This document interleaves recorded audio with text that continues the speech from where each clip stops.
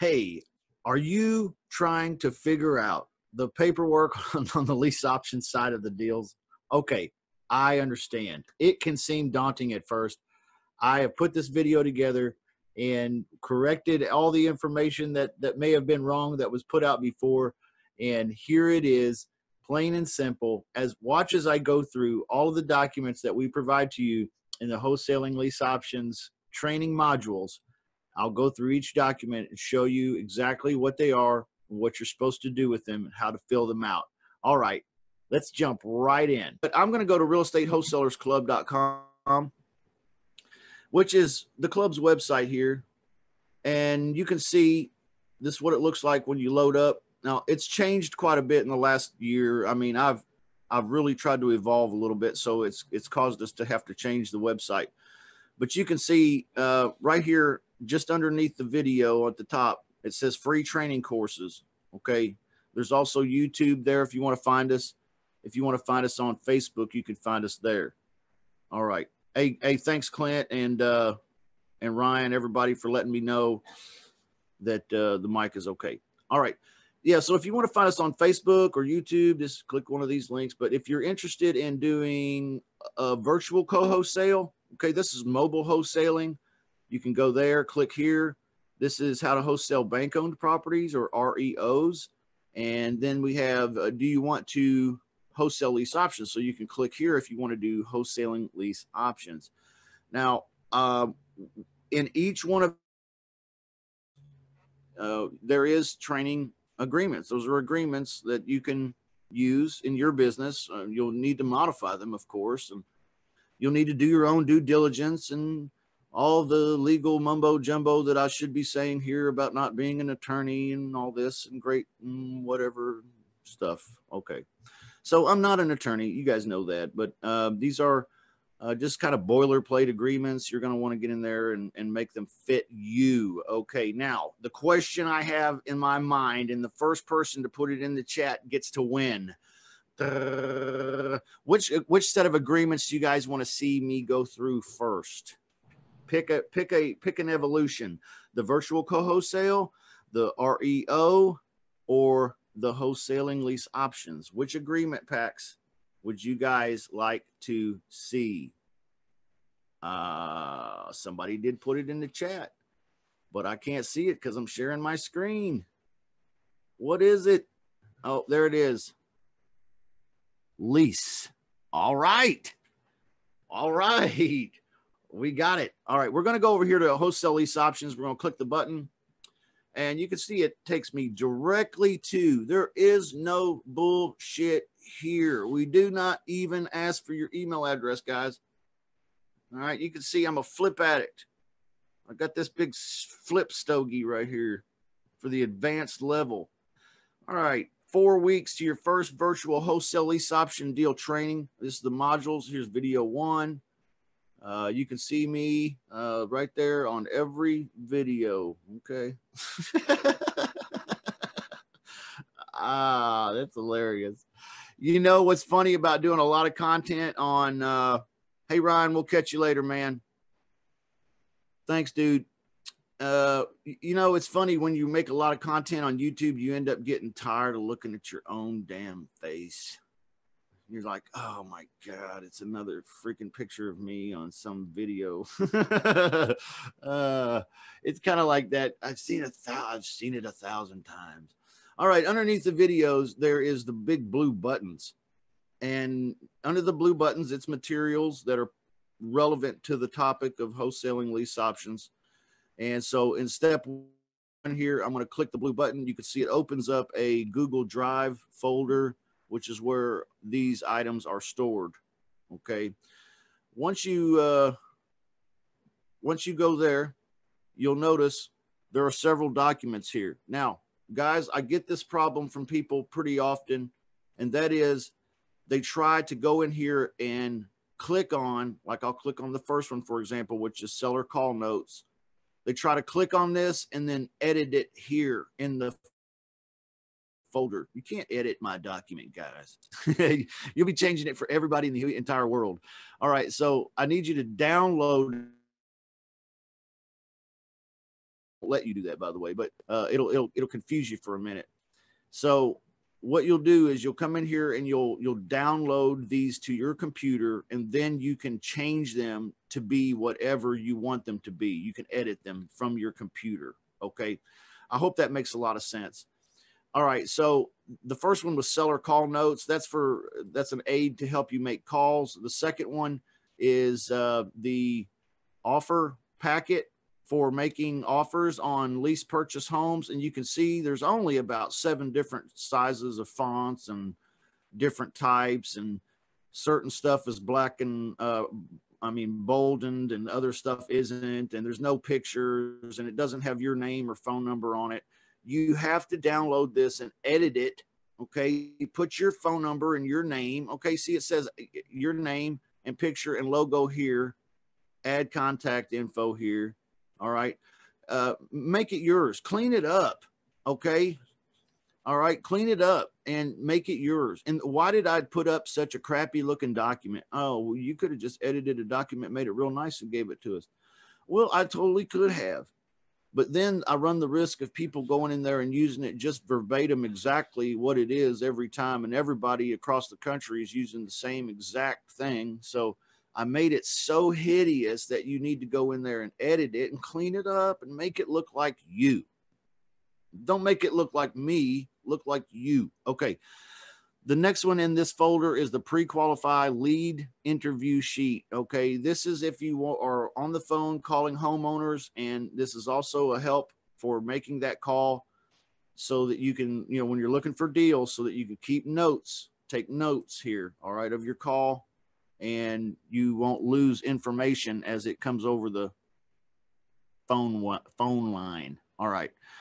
Now the next one, the seller lease option agreement memo. Again, you'll need to edit this, download it and edit this. This is the document we use to close sellers, homeowners on the front side, the very beginning agreement that we use when we are closing them, getting permission to do a wholesale lease option deal. All right. Now look at the top. It says important disclosure. This is as is, blah, blah, while the information contained herein, blah, blah. I'm not an attorney. Okay. All right. Do your own due diligence, but this is pretty standard boilerplate stuff. All right. Delete this important disclosure before sending it to a homeowner. All right. That's my message from me to you.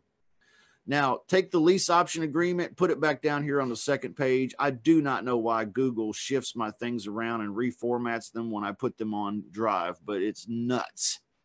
And that is why you see these documents look like crap. But that works out good because you need to edit them anyway. It's just more incentive to now. Thank you, Google. Okay. On the second page here, drop lease option agreement memo, and you can see, I'm gonna move in here a little bit. All right. Now maybe everybody can see that a little bit better. I hope so. Okay. So it says here memo, and it's between the property owner and you. Okay. You're going to want to delete this line as well. All right. Property owner and you. That's just information for you to help you know who fills this agreement out. Okay. Now you see it says seller blank. This is where the seller's name. All right. Will allow buyer blank. This is where the buyer's name, your name, will go, or your company name. To lease option the property at, this is where the property address goes. Okay. Pretty simple, right? It's pretty obvious. Sorry to be talking so like I'm teaching a kindergarten class or something. Okay, purchase price to be. This is the purchase price, guys. All right, when you're talking to the homeowner and you get the purchase price, put it right here on this line. The next line, term of lease option to be, that's 24 to 36 months, typically. Whatever the term was that you said or you pitched or you agreed to or he said was cool, okay, put that there. the monthly lease payment to be, now this is what the monthly rent will be. Whatever you guys agreed to with the homeowner, use that number right here. The term of the lease option to begin as soon as the buyer acquires a lease option tenant for the property the day that tenant buyer moves in. Okay, you see how this agreement is non-binding for you until the day that tenant buyer moves in, which is also the day that this agreement was assigned over to that tenant buyer in a wholesale lease option, which means you were really on the hook for all of about 5 seconds. All right. That line's gold right there. It's beautiful, man. It is. Thanks for sharing that and saying that. I totally agree with you. And it's about as honest and as you can possibly get. All right. The next line says this lease option agreement will be assigned by buyer to a new lease option tenant.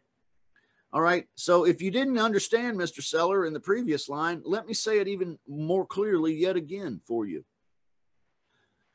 We are not going to live here. We are going to put someone in this property. All right.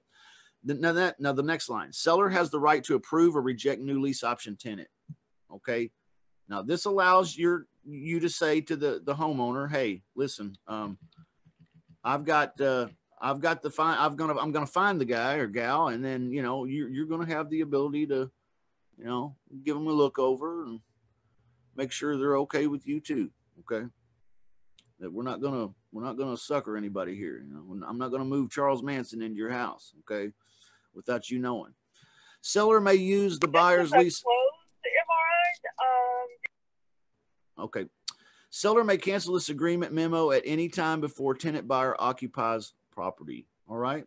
If you don't like that line, you want to take it out, fine, do it. All right. But this is a get out of jail free card for the seller. This will help you get deals easier. Okay. And what's the chances that they're going to do the deal before you? Not likely, because they've already not done the deal already for some time, most likely. All right. The next line, buyer's intention is to find a lease option tenant and assign this lease option agreement memo to that. Oh, here we go. How about if I just tell you one more time, Mr. Homeowner? This is exactly what my plan is. This is the third time in 5 sentences that I'm saying it.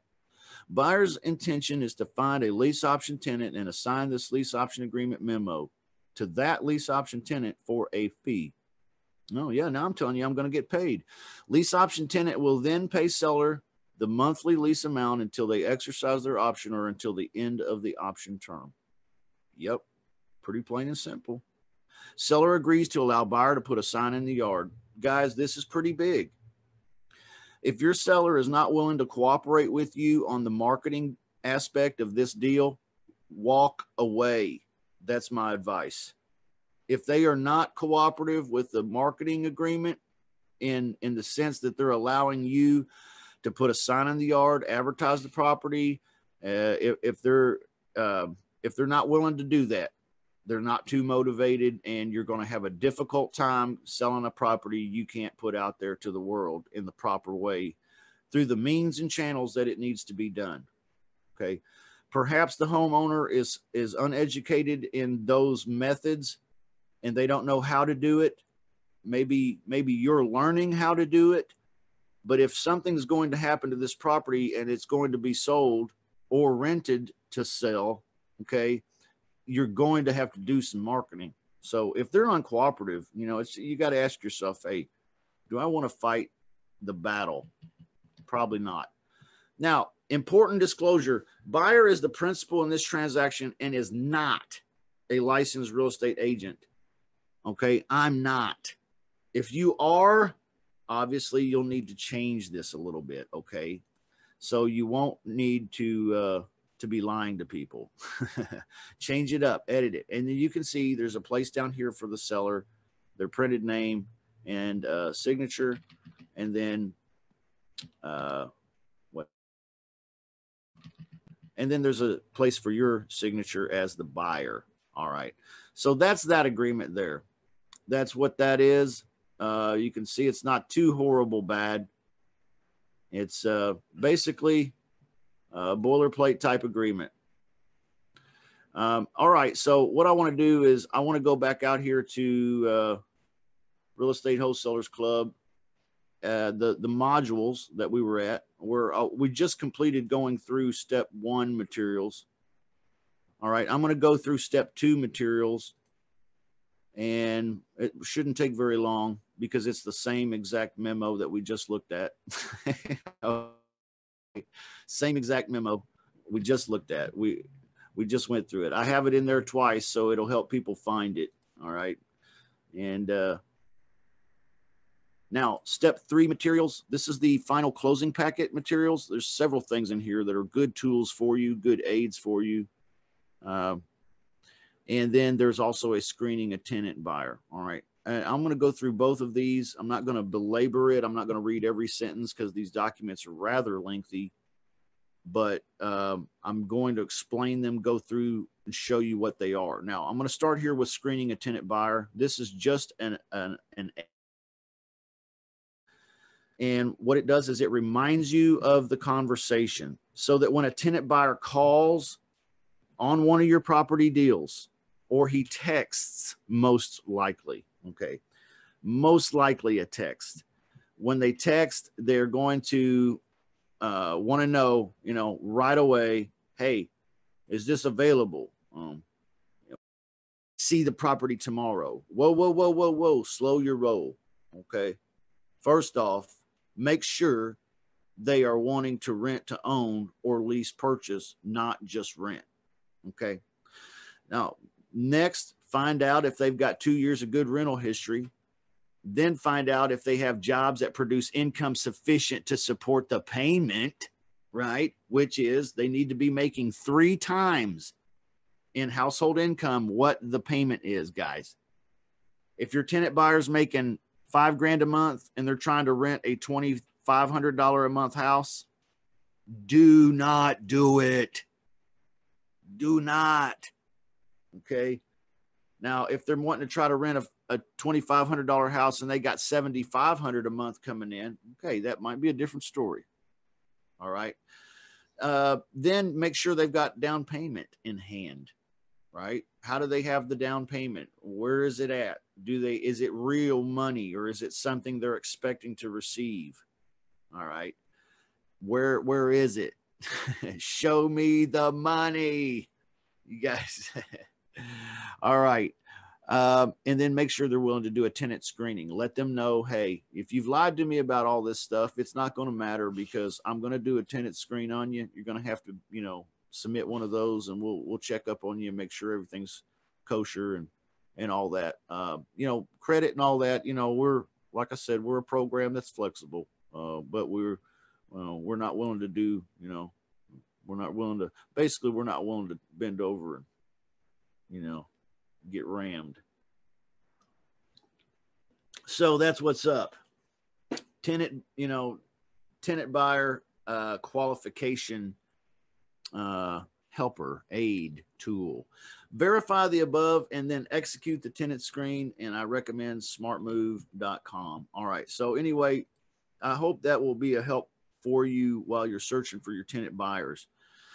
Now, the next one in this Google Drive folder, and remember, you'll need to download this and then add it and then edit it on your computer. Okay. You'll want to download it to your computer and then edit it on your editing software, Word or whatever you're using. Okay. So I'm going to click the lease option packet. Now you can see here, I'm going to zoom in again. And you can see the important disclaimer is there yet again. Okay. Want to delete this important disclaimer. It's just me letting you know I'm not really an attorney here. These are just example documents. Now I do use them. Okay. But I'm not guaranteeing that you can use them. I'm just saying that I do. All right. Excuse me. All right. So you can see you'll want to delete the important disclaimer. Now there's a little bit of a table of contents here. Excuse me. It says right here at the top, important documents needed for a lease option deal are. Now this is a lesson all in itself. There's 5 documents here, all in this packet. why didn't I break them up and put them down in the Google Drive folder individually? Well, because you need to go through these documents, and many of them you're going to do and have filled out and signed all at the same time. Okay, so you're not gonna I didn't want to leave you a whole bunch of multiple choice documents to try to find the right ones. This is what I call the lease options closing packet. All right, this is how you close your tenant buyer and your seller together. All right. Number one, there is a lease option agreement memo. Boy, doesn't that sound familiar? Yep, it should. That's the same memo that you already have filled out with the homeowner. We just went through it. Okay. That's in this packet, but it's only because you could basically just print off this packet right here and have all the documents you need to do the entire deal. Okay. But if you've grabbed the lease option agreement memo from the preceding modules, then you won't need it here again. Okay. You'll already have it filled out there. All right. Number two, a tenant buyer application. Number three, the lease agreement. Okay. There is a lease agreement. How simple is that, guys? It's not like, I have this special important document that was drafted by attorneys in Washington, D.C. And it's so special and elite that, no, it's a freaking rental agreement. Like, how many of us have ever filled out one of these? All of us? All of us probably have rented something before. I mean, where you been living, right? Either you own it or you rented it or you're something. I mean, or maybe you live with your mom and dad and you're in the basement. I don't know. But, it's just a lease agreement. Okay. Now, here's the beauty of it. Because it's just a lease agreement, you could take this lease agreement out and throw it away. You don't have to use this one. If there's one that's better for your area, just take that lease agreement and use it in the place of this one. And then you have a more customized packet for yourself. Okay. So that's what I recommend. It's just a lease agreement. So we're not going to go heavily into what a lease agreement is and how it's, put together and the wordings and so on and so forth. It's just a lease agreement. You can go online anywhere on Google and just type it in lease agreement and you can find them. They're out there for free. Okay. So, but you could probably do yourself one better and call a property management company in your town, or maybe you could call a title company and say, hey, is there a kind of a standard lease agreement for the area here? And would you be willing to share it with me? Email it to me. And they will, usually for nothing, for free. All right, document number 4 in this packet is the option to purchase agreement. Okay, this is the option part of the lease option. Okay, the lease is just a lease, but then there's also an option to purchase agreement. Now, here's the best part. The option to purchase agreement is just an option to purchase agreement. It's real simple. It's a one-pager. The option to purchase agreement is one of the most simple agreements in real estate. It's simple. It's a permission slip. Okay. So you can find tons of examples of option to purchase agreements. Some try to look all wordy and professional and legal, and some are written on a damn napkin, and they all work. Okay. Let me interject that. That's the beauty of real estate agreements, guys. Real estate agreements are about the most easy to work with of all the world, I guess, of all the other agreements. I would guess, as an ignorant outsider of the bar association. I'm not a lawyer. I'm just an ignorant outsider. But they are so easy to work with. And the reason why is because everything in real estate is negotiable. Everything, you name it, it's negotiable. So these documents have to be so flexible that they can be modified. All right. And they are. And that's why most real estate documents are so desperately simple, because they're meant to be modified by you, because everything is negotiable and you may be changing or needing to change this document in a number of ways. Please feel free. Okay. Change the documents, modify them, make them yours. Okay. There's a lease agreement, and then there's an option to purchase agreement. Very, very simple. Then there's an assignment agreement. Okay. I also call this an addendum. All right. Now let's go through these. Here's a tenant application. You've seen something like this. Chances are you've already filled something out like this before in your life. So here you have your name. You're going to get the social security number. You're going to get the address. You're going to get the phone. You're going to get the previous addresses for the last 2 years. You're going to get gross annual income. You're going to get monthly obligations, not including rent. What are they paying in expenses? You're going to have them sign it off. Okay, then you're going to edit this document. You're going to drop the lease option agreement memo off the bottom of that page. Again, thank you, Google. I don't know why you do that to me, but you do. All right. Now that document there is the lease option agreement memo. We've already filled that out in the other module, but it's here just in case you wanted to grab a full packet and have every document you need. All right. Now this is the first right of refusal. This is the option to purchase agreement. All right. It's titled first right of purchase. It is an exclusive right to purchase this property for a set term of time.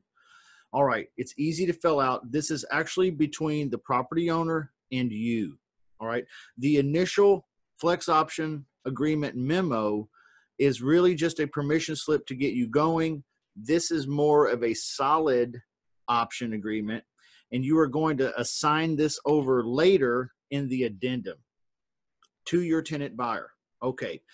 Now you'll fill this out by putting the owner's name here at the top, of course, and then they are also known as the grantor. Okay. And they are granting your company, or you hereinafter called the grantee, a first right of purchase as follows. All right. The property address, the term. Now, what term do you put? Well, is it 24 to 36, or is it 36, or is it 18, or is it 12? You'll want to put that in the blank right here at the ending sentence, at the last of the last sentence of paragraph 2 here, where I put the blue box. Okay, the price. This is the tiers. Okay, if you are into doing tiers, I'm not big into doing tiers.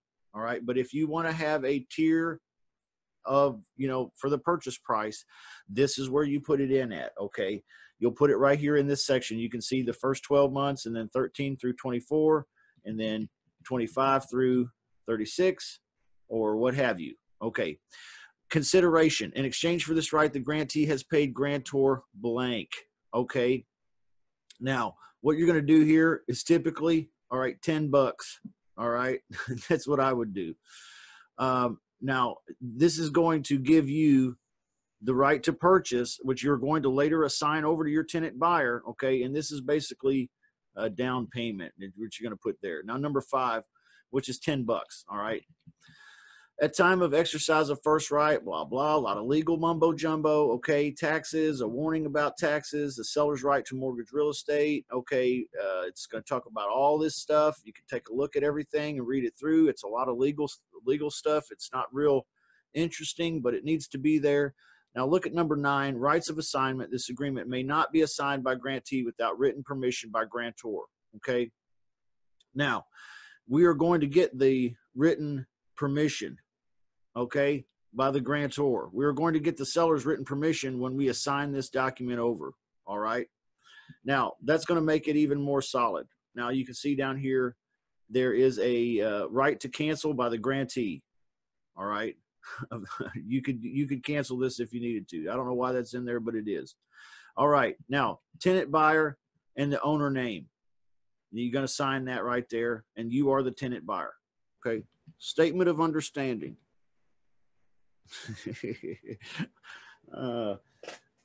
It's funny. I use statement of understanding because it sounds better than cover your ass. Statement of understanding. All right. Is anybody alive out there? Is anybody watching us? Is anybody paying attention, or did I talk everybody's ass to sleep? Everybody's paying attention, good buddy. This Absolutely. I appreciate it, man. I'm paying attention, but I'm in church, so. Hey, I appreciate you saying that, and thank you, David Flanders, for chiming in here and complimenting me, man. And he's an attorney. Yeah. Hey, that's awesome, dude. Gosh, man, you never know who's watching, you know? Okay. Hey, what's up, Aaron? Good to see you. All right. Hey, David said, "Yup." That's cool. Hey, thanks for watching, brother. I appreciate it, man. I'm not trying to lead anyone astray here, and it's a bit of a difficult walk if you're not an attorney. So, thank you for the compliments. All right, statement of understanding. That's kind of a cover your ass. All right, and statement of understanding sounds better than cover your ass. But see, it says concerning the property located at property address blank. This is for the tenant buyer. Okay, we, the tenant buyer name, understand that we do not own the property and that it is owned by the homeowner. Okay, we understand that I are leasing the property from the owner, and that if I default on the lease payment, that subject to whatever interest the law may determine me or us to have at law, we will be evicted. Right? We're going to get evicted. If we don't do what we said, we're going to get kicked out. That's what I tell them. I tell them like that in classic Sling Blade style too before they move in.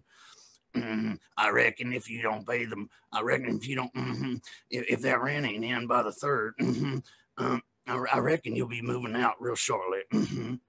Okay, now this is written black and white, so they're going to definitely be understanding it and putting their John Hancock on it. Now the next line. I understand that in the unlikely event that a dispute occurs or a cause of action in law or equity arises out of the operation, construction, interpretation, or enforcement of this agreement between owner and or tenant, the losing party shall bear the cost of the attorney's fees and blah, blah. Okay, just standard boilerplate stuff. Hey, if you screw around on us and we end up having to evict you, you're going to not only pay for all that mess, but you're going to pay for our legal problems too. Okay? Man, you just went over my head with that statement, David. I don't even know. We're going to have to get you on as a guest, man. We should have had you on today, man, just to monitor us and add your expertise. You ought to maybe next week pop on, because I'm going to have to do another set of contracts next week. And you'd be great to be on here. You ought to think about it. Let me know. Holler at me this week if you're interested in that, David. All right. It's the next line says, we understand that if attorneys find it necessary to resort to litigation in order to collect the attorney's fees and expenses owed pursuant to this agreement, the client shall be liable for reasonable attorney's fees. Problems. Just pay the bill, guys. Just pay the bill. And then they sign it. Okay. That's a cover your butt letter. All right. Yeah, man. I'd love to see you. Thank you, David. All right. Now, drop the residency agreement back down on the next page where it belongs. All right. Now, you can see the residency agreement. That is the lease agreement. Okay. It's the lease agreement. So they're going to fill out the lease agreement. Now, I'm not going to go through a lease agreement because you guys already kind of know what a lease agreement is like. But look, monthly payment. Look, here is the tier system again, guys. If you're wanting to do the tier system, let me say it again. I don't like the tier system. Personally, I like my deals straight, even, simple, keep it simple, stupid kind of stuff. Okay. But if you like the tier system, and there's nothing wrong with it, okay, then here's the tier system. You see it during the first 12 months, blank, then during the 13th through 24th, and blank, and then from 25 through month, okay, blank. All right. Now, all payments are due on the 1st of each month. Checks are to be made payable to the owner's name in the amount of mailing address for the owner here. But I recommend nowadays to collect your money electronically like every other business. But I'll tell the owner that. But remember, this is the owner's responsibility. They're probably not even equipped for that. So they'll have to put their mailing address down so the tenant buyer can mail them the payment each month. All right, the next, deposit. There are no refundable monies or deposits. They are going to sign this again and agree to this. I'm not getting my money back. No, you're not. No, you're getting an option to purchase instead of, okay. Now, occupant names, on and on, pets, joint responsibility, indemnity, security devices, okay, on and on and on, and repairs. Now, even if you use a rental agreement that's local to your area, your jurisdiction, what have you, you're still going to want to add a few of these things that make this one special. Or you're going to want to modify it a little bit. You see, it says right here, repairs, owner pays how much? Now, this is also kind of how I'm going to go through it with the tenant buyer. You notice repairs, owner pays, how much is that, Mr. Tenant Buyer? What's it say right there? 0. Owner pays 0. That's right. Tenant buyer is taking property in as-is condition and is responsible for all repairs, including mowing the lawn, fixing the roof, plumbing, electrical, structural, termite. You may have to modify this and make it $500 per incident, $250 per incident. Owner is responsible for everything beyond the first $250 per incident. Now, I've done that many times. Okay, so you might have to modify this little section here. Access to premises, standard boilerplate. Okay, vehicles, standard boilerplate, right? We don't want vehicles on blocks up in the front yard. Okay, Jethro? Default and right of reinstatement, inspection, as is condition, telephone. Okay, I don't know. I'm not sure. Oh, it says we always have to have a phone number for them. That's what that is. Insurance. Okay, repairs and maintenance and expenditures, full responsibility of tenant buyer, though no amount of such expenditures shall be refundable or credited to the tenant buyer. Oh, breach. Man, what a crazy word. Malicious possession. God, that sounds like a crazy metal band, doesn't it? I'm going to a concert tonight. Who you seeing, man? I'm seeing malicious possession. All right. Personal property. Possession. We got lots of evil sounding shit going on in this document. All right. Right to sublease. Special provisions, radons. I think this document has thought of everything. I mean, we've thought of everything from the toilet breaking to somebody getting possessed, evidently. Okay. On and on. All right. It is a rental agreement, and you guys know if you've ever gone to an apartment complex and filled out a rental agreement, it is just like this, man. It goes on for pages and pages and pages. And then you move in and you have no idea what all that crap was that you just signed, but you will get a copy. All right, the tenant buyer and the signs down here, and guess who else signs? Of course, the owner is going to sign. This is the addendum to the first right of purchase. This is the assignment agreement. Okay, earlier you filled out the first right of purchase, which is the option to purchase agreement. That is a solid agreement between you and the homeowner to option this property for a set term. Now here you are going to assign that over to your tenant buyer with the homeowner's permission, written permission. It says here under the title, property owner and your company and the tenant buyer will all participate in signing this addendum or assignment agreement. Excuse me. It's also a little bit of a cover your ass letter too. So anyway, this agreement is an addendum. This is how you get paid, by the way. This is the sheet of paper that gets you paid. This agreement is an addendum to the first right of purchase between your company or you, and you put that in the blank. You're also known as the assignor buyer, okay, and the homeowner on the contract dated blank. Okay, so in other words, the first right of purchase agreement that you just filled out between you and the homeowner, you're going to put your name and the homeowner's name here, just like it is on that agreement, and you're going to put the date of that agreement right here. It was probably the same day. concerning the property located at, okay, and then put the address of the property here. Blank dollars is being paid to your company, okay? That's where you put your name or your company name. You're also known as the assignor buyer, by a new buyer, okay? Now you put the name of your tenant buyer here as the assignee buyer. As an assignment fee for this contract, okay? Assignor buyer, assignee buyer, and seller understand that these monies paid to assignor buyer also serve as an assignee buyer's consideration in this contract and will apply to the purchase price as stated in the first right of purchase in paragraph 4. Okay, plain and simple. All three parties are on the same page.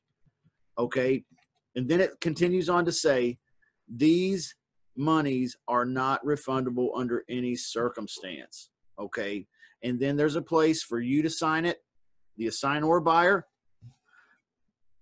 There's a place for your assignee buyer, your tenant buyer, to sign it, and then there's a place for the homeowner to sign it.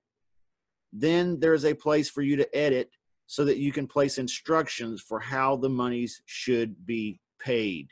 Okay, I hope that really helped. I hope you got something out of this and you feel more confident now about the contracts, because really it's not that complicated. They're very simple. They're very editable. Okay, they're very modifiable. I don't know if that's a word, but I hope it is. You can change these, modify them, make them what you need them to be. Definitely make them yours. Make them look like you. Make them represent you and your business. And do your due diligence again, and make sure if there's a better lease agreement that you should be using or something like that, that you go ahead and throw that in. And it's not a hard thing to figure out. You can, like I said before, you can ask a title company or a property management company in your area, hey, is there a better lease agreement here that people use? Send it to me. And they, most likely they'll send it to you for free. You can't beat free. Okay. Hey, I love you guys. And if you need us, you know where to find us. We're over at the realestatewholesalerclub.com. Thanks. Bye-bye.